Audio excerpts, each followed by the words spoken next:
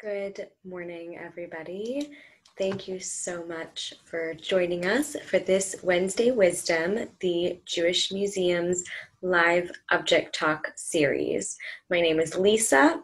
I am the Senior Learning Manager here at the Jewish Museum, and today's object is one of over 40,000 objects that we have in our collection that shows the diversity of Jewish life and history.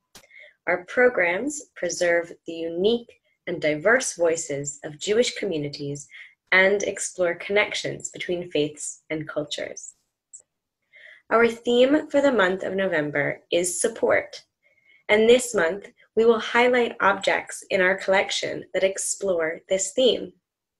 It is also important for me to mention the support that I have received for this object talk as well. So all of the research that was prepared for this talk was put together by our wonderful volunteer, Anya Duras. So thank you so much, Anya, for your support on this video. So I'm going to share my screen with you now so that you can see the object. Just bear with me one moment. Okay, so we can see this object here. And I want you to think about what your first impressions are of this object.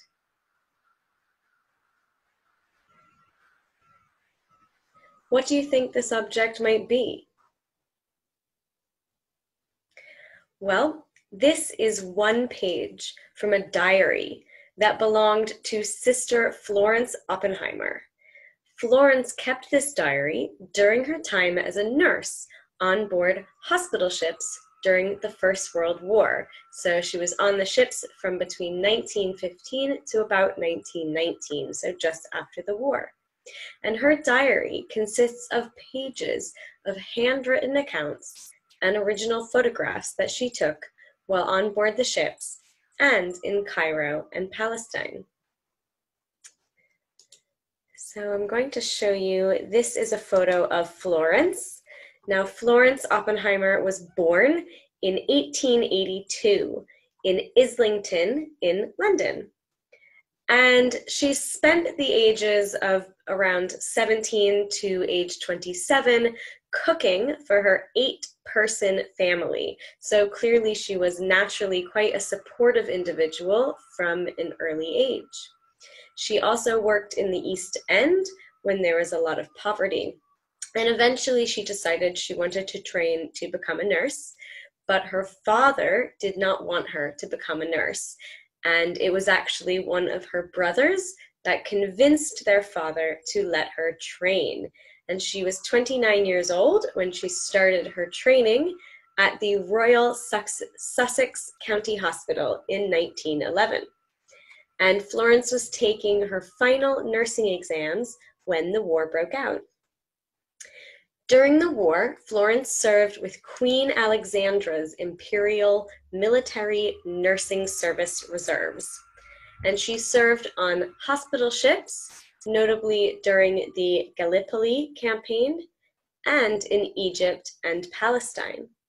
She was also mentioned in dispatches on the 16th of March, 1916, for gallant and distinguished services in the field. So I'm going to share with you a couple of extracts from Florence's diary. So I'll read the accounts out loud. It's really important, I think, to preserve this important part and unique view of a historical event.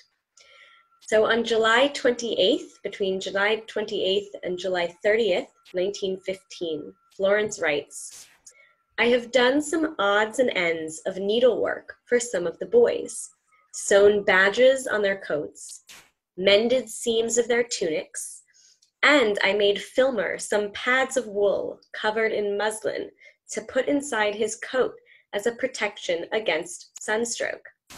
It is absolutely necessary for the spine to be protected as well as the nape of the neck.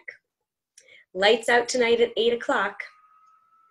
So we can see already in some of her diary entries that Florence is supporting the soldiers by doing some needlework and some sewing.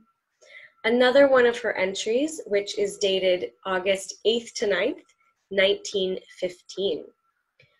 As soon as we arrived, tea was served, and the matron came along and told us to go down and start work at once. There were already a few wounded on board, and they were getting them on as fast as they could. We didn't stop for our boxes to get out aprons, but instead pinned towels over our alpaca dresses, and we soon had our hands full. I got landed right in the very depths of the boat, a dreadful hole with really hardly any air. This was supposed to be for minor cases, but of course lots of serious ones got sent down as well.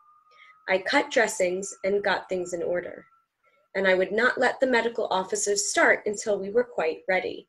It really only makes a muddle. Then we simply slaved away at dressings until about 12 o'clock, when I had got my 200 men fairly well settled in bed. On the 10th of August to the 13th of August, 1915, Florence again writes in her diary, 2 doctors had been on all night, and they had been splendid.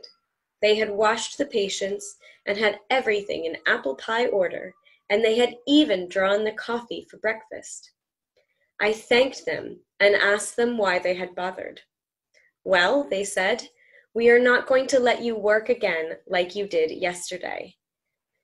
As soon as we anchored, a Red Cross lady arrived on the scene to see if we were in want of anything, and a couple of hours afterwards, hundreds of shirts, pajamas, and socks arrived. The matron handed them over to me to distribute, and it was a real treat. The men were just delighted with them. It had been a hard 5 days, but so worthwhile. If anyone had told us how we were going to work beforehand, we would have said it was impossible. What helped so much was that absolutely everybody on the ship was doing their very utmost. The ship's staff, one and all, from the youngest boy up to the chef, every steward giving every moment of their spare time to help us as much as they possibly could. Florence continued to write in her diary for the duration of the war, and it ends with a really nice kind of writing that she wrote in the end of her diary. After 5 years of really hard work, I was very tired and thought I would be wise to return home. However long I live, I shall always be grateful for the opportunity to do this wonderfully rewarding work, and memories will be a joy to look back upon. Florence returned to London in 1919 and ended up marrying Leopold Greenberg, who was the editor of the Jewish Chronicle newspaper. She then worked on cooking-related columns and wrote her cookbook, the Jewish Cookery Book, which was a staple in many Jewish households. So we can see from Florence's incredible life these themes of support. She supported her family early in her life. She supported her crew members and the doctors and the other nurses on board. She worked tirelessly to care for the wounded soldiers, and she even returned to active service after being posted back in London. After her years of service, her work continued. She was a journalist, a lecturer, a BBC broadcaster, and of course, her cookbook, the Jewish Cookery Book, was published in 1934. Florence Oppenheimer acted as a support for so many people. She was a crucial member of an outstanding team of medical staff and created this incredible cookbook that so many Jewish families used. And her life really centered around supporting and nurturing others. So that is our object talk for today. Thank you so much for joining me in learning more about the diary of Florence Oppenheimer and how she supported individuals during the First World War. And a huge thank you to Anya Duras, our volunteer, who contributed all of the research for this talk. Please do join us next week on the 11th of November at 12 noon for our next object talk. So thank you so much, and see you next time.